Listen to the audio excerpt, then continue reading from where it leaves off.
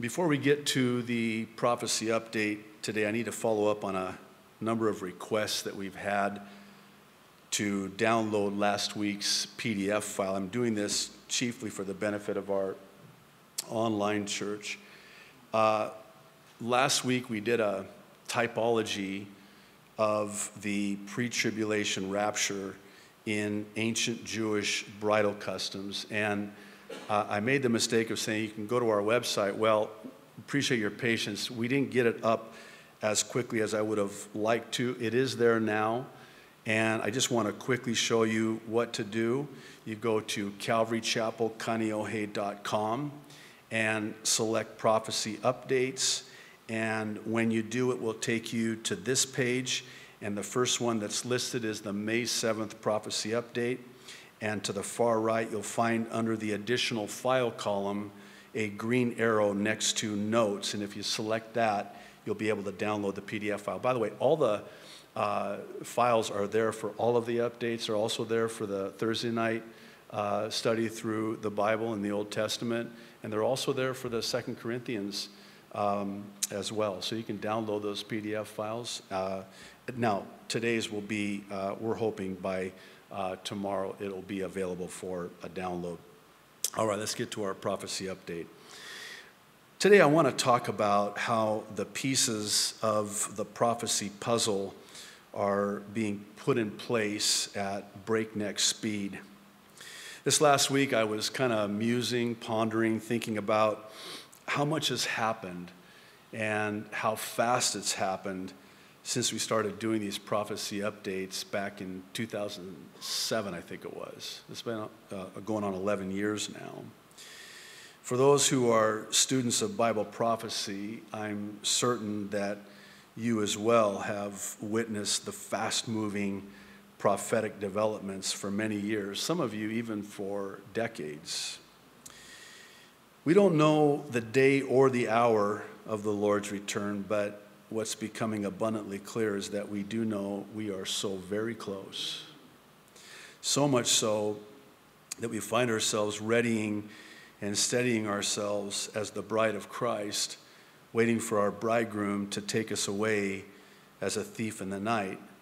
But there are those who, and I'm seeing this more, and I gotta say it kind of breaks my heart, because many have become weary and discouraged in their longing for and even aching for the Lord's return.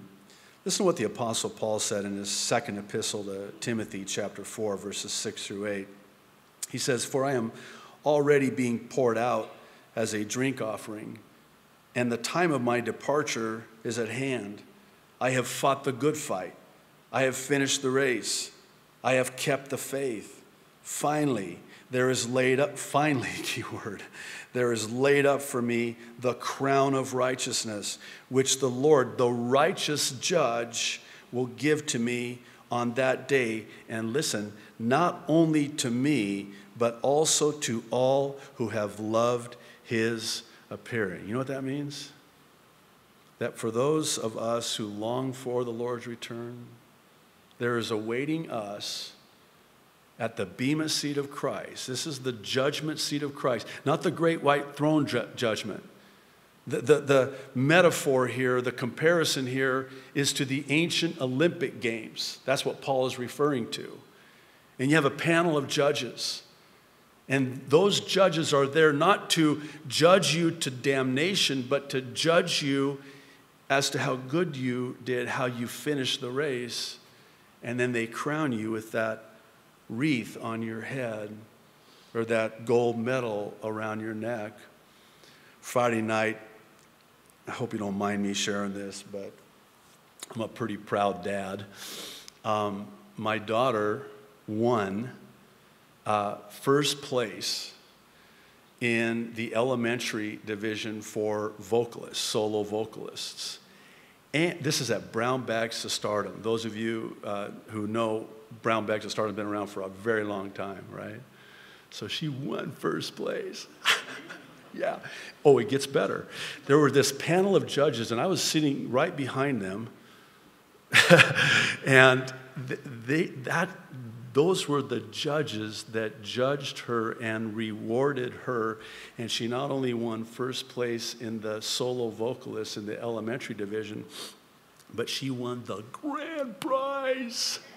Yes, grand prize.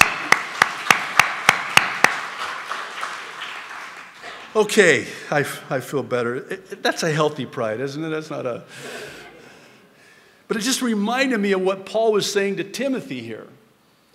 That there's going to be these panel of judges on that great and final day. And we too are going to be rewarded. Who's going to be rewarded? There's a specific crown, a specific reward for those who long for his return. That's encouraging. That's encouraging. In 1 Thessalonians chapter 4, verses 13 through 18, you can understand why I want to hurry up and get to 1 Thessalonians. He offers this encouragement to the church in Thessalonica. He says, brothers and sisters, we do not want you to be uninformed about those who sleep in death, so that you do not grieve like the rest of mankind who have no hope. For we believe that Jesus died and rose again, and so we believe that God will bring with Jesus those who have fallen asleep in him, speaking of death. According to the Lord's word, we tell you that we who are still alive, who are left until the coming of the Lord, will certainly not precede those who have fallen asleep in death. For the Lord himself will come down from heaven with a loud command, with the voice of the archangel, and with the trumpet call of God, and the dead in Christ will rise first. After that, we who are still alive and are left will be caught up together with them in the clouds. By the way, those two words, caught up, in the original language of the Greek New Testament, it's harpazo, and that comes from the Latin Vulgate rapturous, where we get the transliteration of the word rapture. So the next time somebody said, the word rapture isn't in the Bible, just tell them, well, I have a Latin Bible. It's right here, rapture, right here, rapturous. So anyway, do it in love. Don't be militant. Going to be caught up together with them in the clouds to meet the Lord in the air, and so we will be with the Lord forever. And then he says this in verse 18. And by the way, this is an argument for a proof text, if you will, for the pre-tribulation rapture. He says, therefore, encourage one another with these words. If the rapture didn't happen before the 7-year tribulation, that would be really cruel. Encourage one another with these words. You're going to go through tribulation. The bride of Christ is going to get beat up, bust up. Therefore, encourage one another with these words. No. I share that to say this. If you're discouraged in your longing for the Lord's return, be encouraged. Our redemption draws ever so nigh in this, the last hour of human history. Don't lose heart. Don't be weary in well-doing, Galatians 6:9. For in due season you will reap if you faint not. Don't lose heart. Let not your heart be troubled. Jesus said, in my Father's house are many dwelling places, and as we talked about last week, that's a bridal chamber. And if it were not so, I would not have told you that I go to prepare a place for you, that where I am, there you may be also. Don't let your heart be troubled. Don't lose heart, take heart. The sufferings of this world are not to be compared with the glory that awaits us, as Paul says in Romans 8:18. Do we get discouraged? Yes. I love what Oswald Chambers says. He says, God never faults a man for despair. There are times when our discouragement can give way to despair, but our longing for him to return is soon to be fulfilled. Proverbs 13:12, one of those contrasting proverbs, says, hope deferred makes the heart sick, but a longing fulfilled is a tree of life. I truly believe that our longing for the Lord to return is soon to be fulfilled, as that tree of eternal life. And so what follows is the main reason that I can stand before you today and say to you that you can be encouraged by this. I believe this, and I myself am encouraged by this. And here's the reason. There's numerous reasons, but there is one chief reason that I see, and it's the source of great encouragement for me personally. And it's that of the geopolitical climate today being ideal for the so-called two-state solution, with Jews and Palestinians living together side by side in peace and security. And I'm hoping you'll hear me out as I explain why this one reason is the source of so much encouragement for me personally concerning the soon return of Jesus Christ. I'm going to begin with this Jerusalem Post article. As I share some excerpts from it, I want you to listen for this new tone. Listen for the tone, as it were. Starting with the headline, by the way.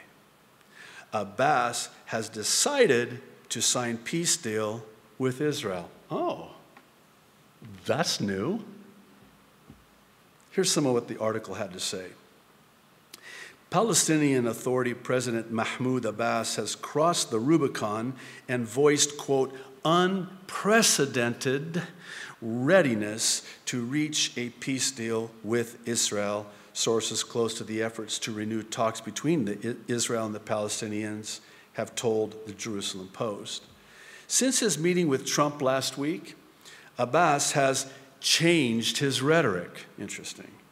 Issuing a number of statements meant to reflect flexibility on previous demands. He has, for example, said that he would renew the talks under Trump's auspices without preconditions. In the past, he had said he would not negotiate with Netanyahu without a freeze to settlement construction. That's new. He has also sent his advisors to the press to declare that the Palestinians are prepared to negotiate land swaps with Israel, a recognition that this is stunning, some West Bank settlements will remain part of Israel in the framework of a future deal.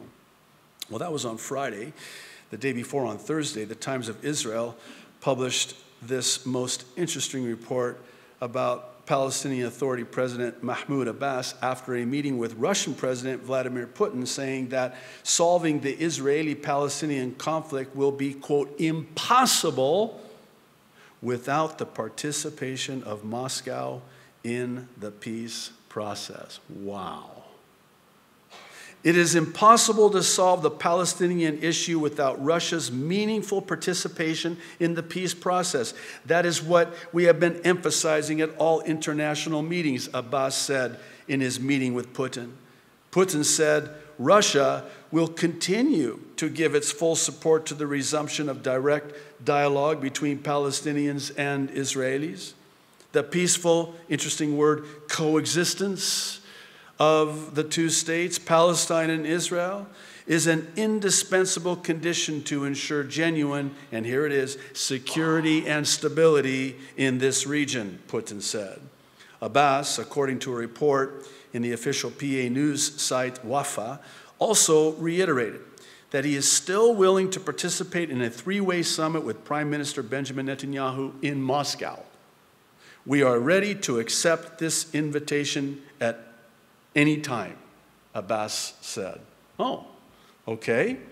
Well, now the question is, what's Netanyahu's response to all of this now that once again the onus has been put on him? Well, we need look no further than to this Ynet News report, in which they state that Netanyahu is wary of Trump's interest in solving Israeli-Palestinian conflict, saying that Netanyahu is concerned about President Trump's growing interest in the Israeli-Palestinian conflict and his desire to, listen, reach the, quote, ultimate peace deal at any cost. What? I thought Netanyahu and Trump were just really good together. You saw his welcome and reception when he came to Washington and to the White House. You saw the red carpet rolled out for him, the agreement between the two. So now all of a sudden, Netanyahu's wary of Trump's renewed interest in said peace deal at any cost? Senior Israeli officials have said that during Trump's visit to Israel, the president will, by the way, that's the end of this month, will announce the start of negotiations between Israel and the Palestinians. Trump insists on delivering his keynote speech in Israel during a visit to Masada. For those of you who have been to Israel with us, you know the significance of that particular site, Masada, in front of hundreds of guests. He is also expected to visit the Western Wall, along with his daughter Ivanka and his son-in-law, Jared Kushner. What I find really interesting about this is that according to the Post, 17 Arab and Muslim rulers affiliated with the Sunni camp received invitations Wednesday from Saudi King Salman to participate in a series of summit conferences to be held in Riyadh on June 21st, next month, during Trump's visit to the country. You know that the President of the United States is going to Israel, he's going to Saudi Arabia, he's going all over, he's going to the Vatican, he's going all over, and there's a reason that he's doing this, and it's going to be very interesting to watch how this all plays out. The first conference will be a meeting between Trump and the Saudi king, after which an Islamic Arab American summit will convene, followed by the last event, which will bring Trump together with the rulers of the Persian Gulf oil kingdoms. Officials in Riyadh are reiterating that the stance that Trump's visit to Saudi Arabia is, quote, a historic event which we must make the most of. Oh, really? What does Iran have to say about this? Oh, I'm so glad you asked, because the article goes on to say that Iran responded to the perceived front against it, claiming that the lame Saudi regime proves once again that it is undermining the agreement between Iran and Washington. Remember that one? That nuclear agreement? Oh, yeah. And is acting on behalf of the Zionists to establish a front against Iran and present it on a golden platter to President Trump. Wow. Sounds a little bit like Ezekiel 38 to me, particularly verse 13, which mentions by the ancient name Sheba and Dedan, Saudi Arabia, as protesting this Russian-Iranian-led alliance of nations that attack Israel. It's important to remember that Saudi Arabia are the House of Saud, Beit Saud, the Saudis are Sunni Muslims. And in Iran, they are Shiite Muslims. And here again is, well, that's a whole nother, why did I open up that can? I don't have time to, okay. I want to share two more articles before we tie the prophetic significance of all of this together. And I do so because it's going to be germane to our understanding of the prophecy puzzle. Now, you're already seeing this headline, and I know that's very disturbing, but it's from Fox News concerning the potential for an electromagnetic pulse attack devastating the state of Hawaii. Ironically enough, it was on the day I was born, July 9th, 1962, that Hawaii was hit by a massive electromagnetic pulse, also known as an EMP attack, which within minutes took down the state's communication systems and traffic lights and virtually everything that ran on electricity. I came into the world with quite a bang, you might say. Of course, it wasn't Hawaii, it was Beirut, Lebanon, but anyway. The EMP wasn't an attack by a foreign government Rather, the U.S. government had set off a 1.4 megaton nuclear warhead at a height of 248 miles pardon me, above Johnston Atoll in an operation the military named Starfish Prime. The article goes on to say that with North Korea developing its nuclear and intercontinental ballistic missile capabilities, Hawaii defense experts are concerned that they could target the 50th state with an EMP attack. According to Toby Claremont, Deputy Administrator for the Hawaii Emergency Management Agency, listen to this, quote, "This is not theoretical, it has already happened." It's already happened. Now, this brings us to the second article from the Times of Israel about what's being dubbed as the largest cyber attack in history, with over 70 countries hit. I think you've probably heard about this. According to the Times, a huge extortion cyber attack hit dozens of nations Friday, holding computer data for ransom at hospitals, telecommunication firms, and other companies. The attack appeared to exploit a vulnerability purportedly identified for use by the U.S. National Security Agency and later leaked to the internet. Okay, appreciate your patience with me.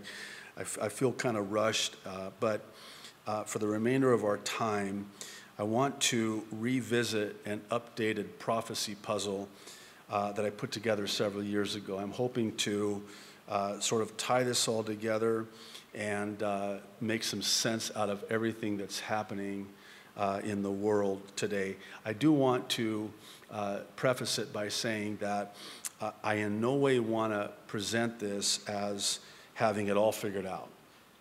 This is just one plausible scenario, and by plausible scenario, I mean that it is just one possibility as to how and even when all of this will play out and come to pass. In the interest of time, I'm going to have to proceed with the presupposition that you are aware of these prophecies and you know what they entail.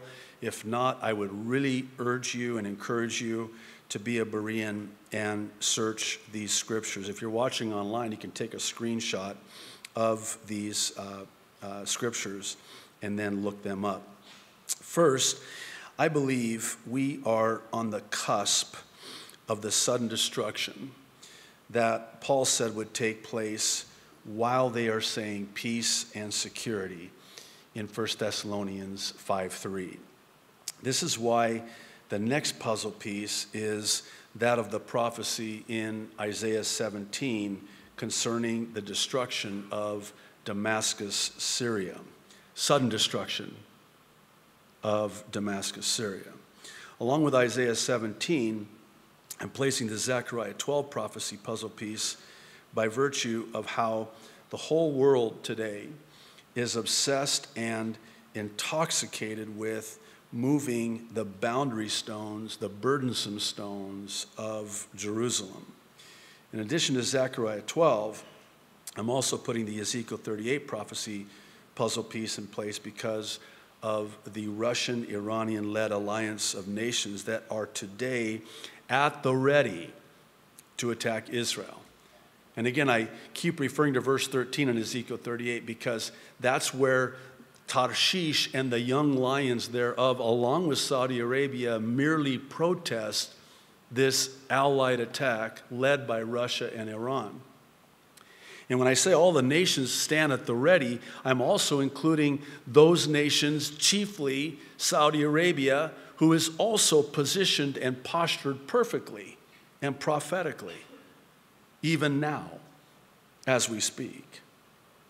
Now, the reason I put Daniel 9:27 and Revelation 13 next is because I believe the Antichrist will commence the 7-year tribulation, and with it, the one world government, the one world economy, and the one world religion. See, not only is the world right now, today, as we speak, geopolitically postured perfectly, prophetically, but so too does that relate to the arena of technology.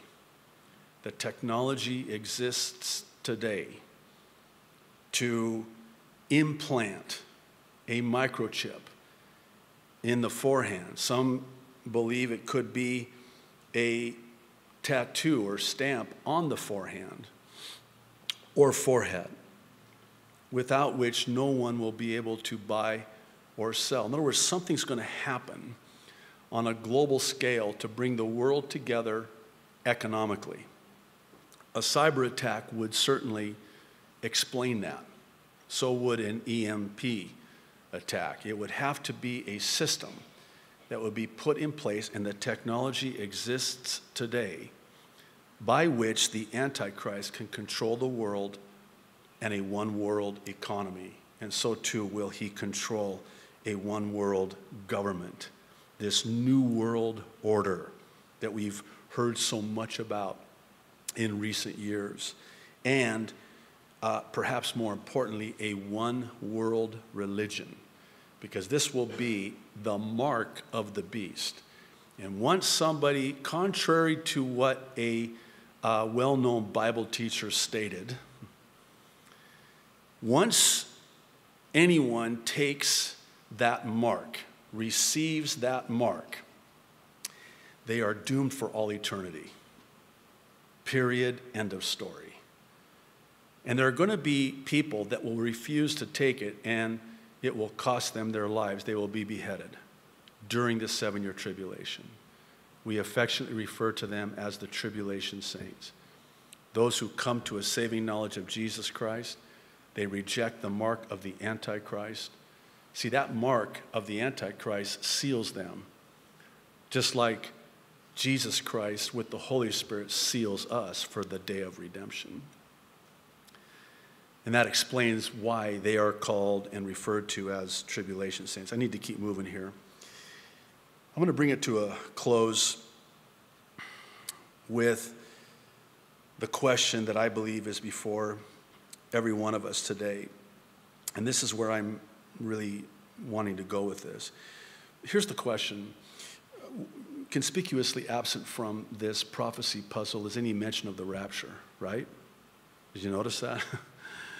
So the question is, where does the rapture fit into this scenario? I would submit, and again, this is a plausible scenario. I am not dogmatic about it. But I would submit that it's very possible that the rapture could happen in concert with the sudden destruction in 1 Thessalonians 5:3 that comes upon them while they are saying 2 words, peace and security. And it will come upon them as a woman travailing in labor. That's an interesting analogy, because Jesus uses that analogy, and when Paul uses that analogy, it's always in the context of the Lord's return, like birth pains. A woman travailing in labor. Now, if it is, because Paul delineates in 1 Thessalonians between the they and the we. They, it will come upon them, but we who are alive and remain will be caught up. They and we. In other words, it's very plausible that this could be at the same time. And it does fit. It does fit. Because sudden destruction, not just maybe by way of a cyber attack, by way of a, nuclear attack, but think about this. How suddenly will the world be destroyed when the church is removed? Some believe that it will gut out this nation, rendering her inconsequential eschatologically, explaining her absence from the pages of Bible prophecy, and that fits. That makes sense to me. Now, if it is, and I'm becoming increasingly convinced that it is, then truly it would stand to reason that we need to look up, as Jesus said in Luke 21:28, because our redemption draws nigh. And that really encourages me. That really encourages me. Because you know what that means? This, and I've shared this before, I'm going to share it again. I'm going to keep sharing it until I'm not here to share it anymore, and you better not be here to have someone share it either. This is what gets me up in the morning.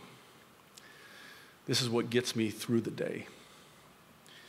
This is what enables me to fall asleep at night when I put my head on my pillow. It's that blessed hope, that blessed assurance, knowing that my Jesus is coming soon and my redemption draws nigh. And all the suffering in this world is not to be compared with that glory that awaits us when that trumpet sounds. And that's why I'm encouraged, is because we're seeing all of these things begin to come to pass. If you'll just bear with me a little bit longer, I want to try to bring it in for a landing. Sorry. Everything I've shared today, by the way, only applies to those who are born again of the Spirit of God. If you have never called upon the name of the Lord to be saved, I would be dishonest with you if I said to you that you can have this hope, that you can be encouraged, because this only applies. The redemption drawing nigh only applies to those who are born again of the Spirit of God. This is why I want to provide an opportunity for those who are not to call upon the name of the Lord. But before we do that, I want to briefly share with you an email I received last week about the ABCs of salvation. Dear Pastor J.D., I watch your prophecy updates faithfully every Sunday evening in Latonia, Kentucky. I was compelled to email you about the ABCs of salvation. I'm in recovery and I sponsor women in recovery. We're the hub of heroin trafficking in northern Kentucky and the Cincinnati area. Our jails are full of addicts and traffickers. We go in and are part of a team that shares the gospel. However, it's frustrating to hear how some have complicated the message of salvation. They don't have much time in jail, and the inmates are bored and inattentive. I didn't want a theological treatise when I hit bottom. I just wanted to know if I was beyond redemption. And if not, what could I do? I was telling them how simple the message is and showed them your update with the ABCs of salvation. Talk about inspired. I'm an artist. I'm making up cards with your ABCs, including the blocks and scripture. They're going to have them printed so they can give them to the women. That will be something concrete, simple with the message of salvation. I'm simply thrilled to have a tool to reach addicts. We have to keep it simple because most aren't able to function in early recovery. And this is interesting. An alcohol and addict's brain doesn't start functioning like a normal brain until 18 months after their last drink or drug. Quite a few find reading difficult, and most don't make it. I share that because I have come under some pretty harsh criticism for making it seemingly too simple by presenting what's known as the ABCs of salvation. And by the way, I didn't come up with this. The only thing I did was I made the graphic. And I put the acronym and what the ABC is and what it represents. And I did it basically based on what's known as the Romans Road. That we're all sinners. We've all fallen short of God's perfect stand of right. None is righteous, no, not one, save one, Jesus Christ. And that's the A. Admit that you're a sinner. Acknowledge that you're a sinner, that you've fallen short of the glory of God, that all have sinned. We were all born sinners, which is why we have to be born again spiritually. That's the A. The B is for believe. Paul, writing to the Romans, says, if you believe in your heart that Jesus Christ was crucified and rose from the dead, and then you call upon the name of the Lord, you will be saved. Confessing with your mouth. Calling upon the name of the Lord, Romans 10:13. Now, people have been wanting to add letters like R. That doesn't work. ABCR, that does not work. What's the R for? Repent. I want to address it again this week. I think it's necessary that I do so. When I came to Christ, the repentance came at the time that I acknowledged that I'm a sinner. That's what the word repentance means. It's a change. It's a 180. I did a 180 when I acknowledged that I'm a sinner and I need the Savior. That is repentance. It comes in that way at that time. And as I've shared before, and I'm almost done, and I again appreciate your patience, but I just went into the room. I was living in a place with roommates, and I was so drunk, and I was so high, and I basically passed out praying. And my brain was so messed up from all the drugs and the lifestyle, and I'm not proud of it. That's why this email really moved me, because I needed it to be simple for me. My prayer when I prayed, it wasn't fancy.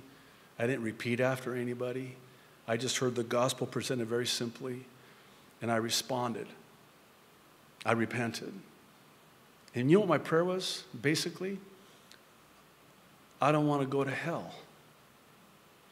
I'm on the highway to hell. Like AC/DC says, I don't want to be on the highway to hell. Jesus, I want to go to heaven. I don't want to go to hell. And I just remember something I learned as a kid. I want to drink from the fountain of everlasting life. And I fell asleep that way. I woke up the next day. I was a new creation, man. I was a new creation. It happened. I mean, I couldn't start my day without drugs and drink and tobacco and everything else. And I went to reach for those things, and the Holy Spirit, now indwelling me, spoke to me and said, you don't need that anymore. And I didn't. And I sold all my AC/DC albums. I should have burned them. I needed the money. I think God's forgiven me for that. And I never looked back, and that was over 35 years ago. I got a hold of a Good News Bible. That was even a stretch because of the brain damage. Because I just really, messed up my brain. And, the Good News Bible was a very simple Bible, and I read it all the way through, from Genesis to Revelation, read the Bible through for the first time.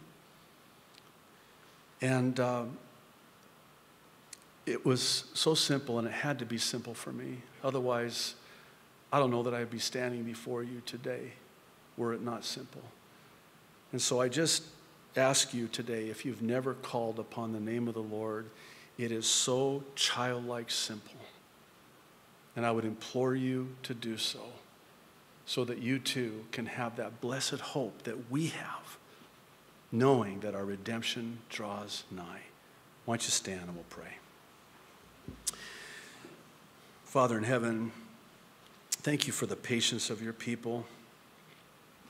Thank you for their listening ear and their open hearts. Lord, I do pray that if there's anybody here in this amazing church that is my privilege to pastor, or watching somewhere